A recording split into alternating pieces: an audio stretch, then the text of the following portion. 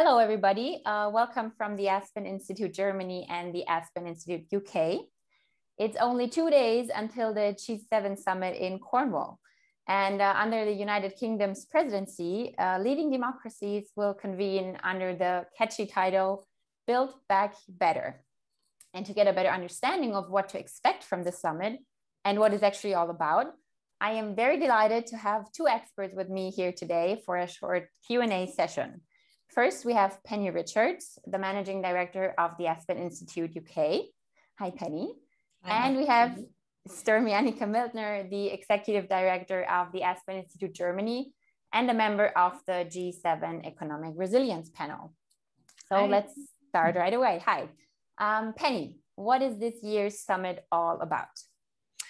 I think there are two different issues here. The obvious things it's about and what the ministers and my Prime Minister have been talking about are three different things. They're keen to attack and get some consensus on global trade.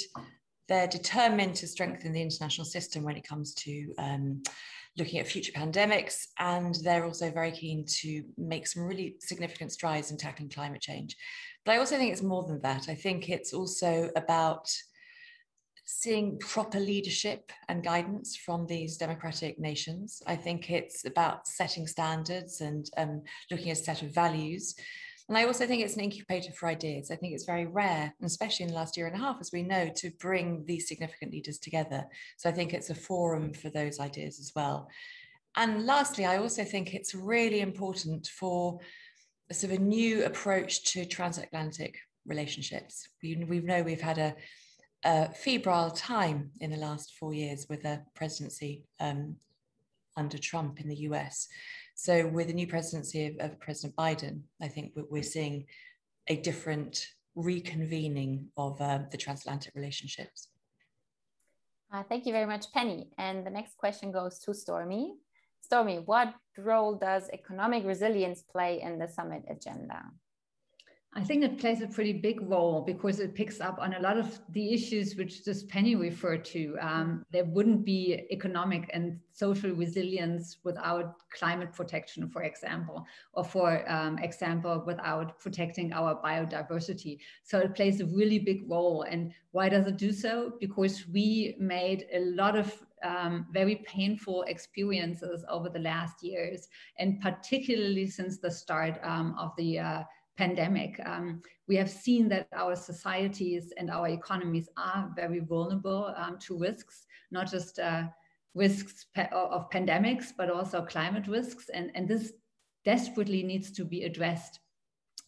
So I think the motto of the summit, to build back better or to build forward better, it's spot on because we really have a lot of homework to do, and we need to cooperate internationally a lot more than we have done over the last 3 to 4 years. So I very much hope, Penny, that you're right, that the G7 is going to be an agenda setter again, as well as a forum for concrete action.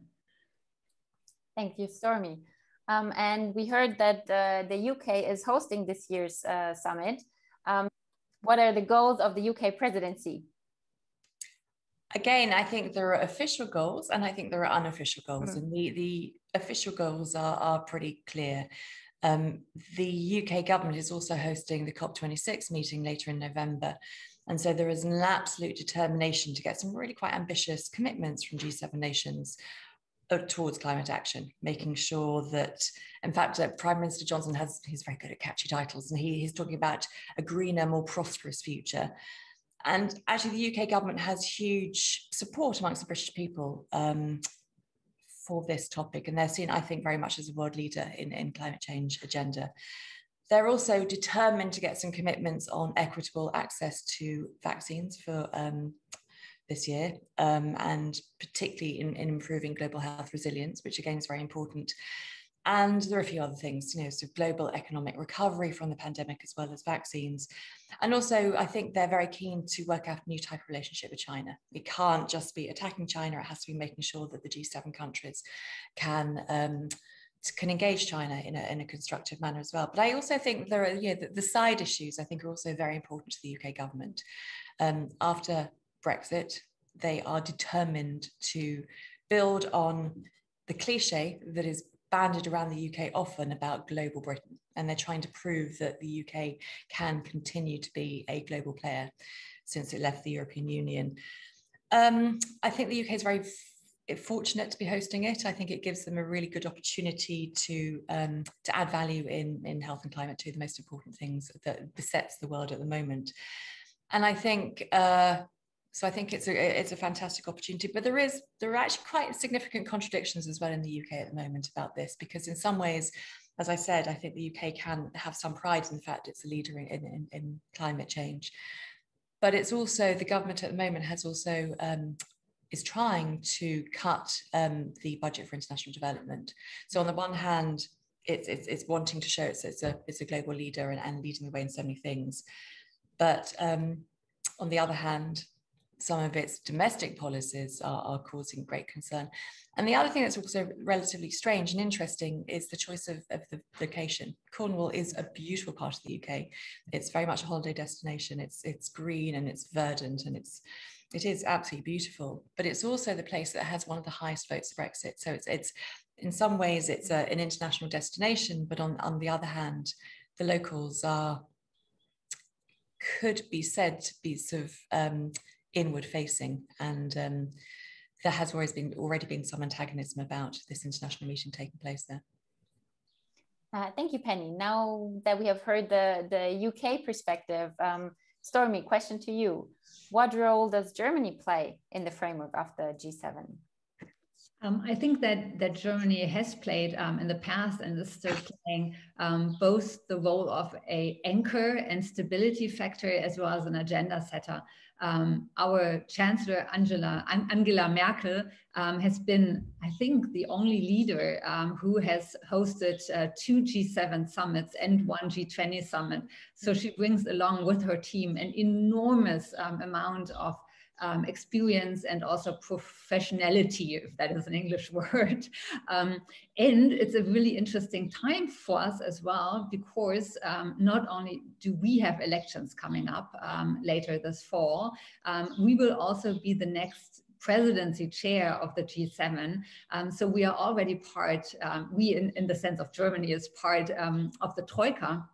So it already plays an important role for the topics on the agenda, but also for ensuring that there is continuity in the G7 approaches, so that initiatives are not, now I'm using a German word, Eintagsfliegen, so one-day events, but will be carried over also into the next presidency. And that makes the role of Germany even more important, I would say, in the context right now. Thank you. And now for the last round of questions, a little look forward into the future. Penny, what are your expectations for the summit? Well, I have hopes and I have expectations. I think my hopes are for it not to be fractious. I think, the last few meetings of the G7 have been slightly uncomfortable, certainly with President Trump's engagement or non-engagement in the forum.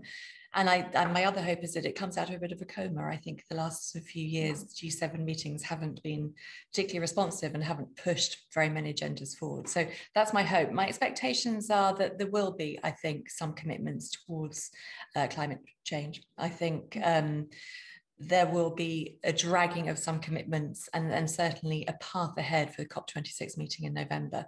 I think it's also going to be really interesting. Boris Johnson and the British government have invited 3 other countries to attend. So Australia, India, and South Korea.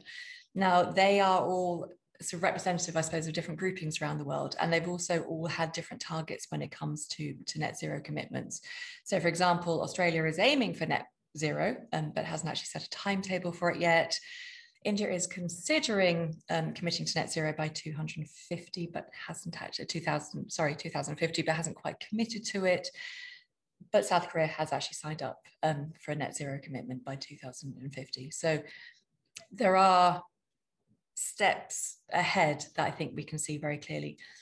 I think it's unlikely there are going to be any decisions on patents for vaccines, but I do think there is going to be a commitment for some type of support for the global rollout of vaccinations. And I suppose that's my hope and expectation. But I suppose ultimately, as well as these tangible results, I think are the optics as well. I think it's really important that we see again the engagement of the US. I think it's very important that we see President Biden in Cornwall with his fellow G7 democratic country leaders, convening, communicating, and planning for the future. Thank you, Penny. And last question to Stormy. Why do we actually need the G7? Oh, I would say it's indispensable as an agenda setter, really placing important issues onto the global governance agenda. It is also really important to build up trust and understanding among the G7 countries. And a lot of times you only see the big summit in the end, right? And you wonder, is this really also all the trouble worth which goes into it? But it's so much more. There are so many working groups working throughout the whole year to find the compromises.